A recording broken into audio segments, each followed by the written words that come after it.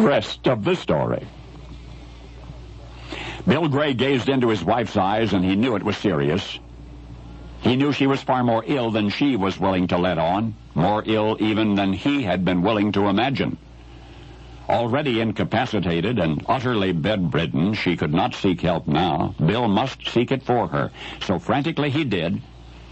Now, this is a scene repeated throughout history, untold millions of times, and yet this time, this was more than 100 years ago, this time was to affect our lives forever after. Yes, even yours. Bill dashed out of the house and into the streets of Hartford, Connecticut. There was no transportation. The hospital was impossibly far away. He must get to a phone. Suddenly, in the middle of his dead run down the street, Bill Gray recalled there was a phone in the office of a nearby factory. Bill ran there. As you are aware, in Hartford, 100 years past, as throughout the rest of the world, telephones were scarce. Very few homes had telephones. So you will understand why Bill Gray ran to the one place he knew had one, and why thereafter he persisted in attempting to use it, even after the man at the desk told him to go away. This was the only phone within a mile, and he was determined to gain access to it, even though he was informed that such equipment was for the use of employees only. But you don't understand, he kept saying over and over. I need to call a doctor. My wife is ill.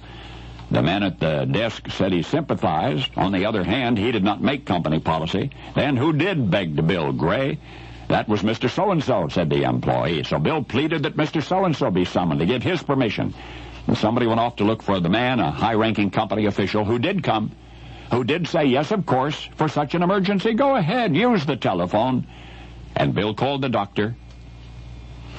Now, it is believed that the physician was contacted and arrived at the Gray household in time to treat Bill's wife appropriately. We don't know for sure. In fact, we don't even know what Mrs. Gray's illness was.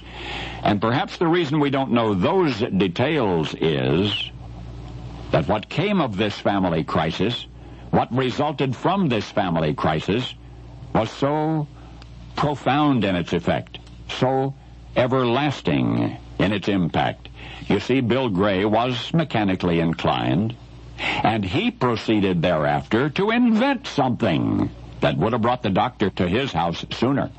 And Bill patented his invention. What he saw as the potential difference between life and death, the world now takes for granted.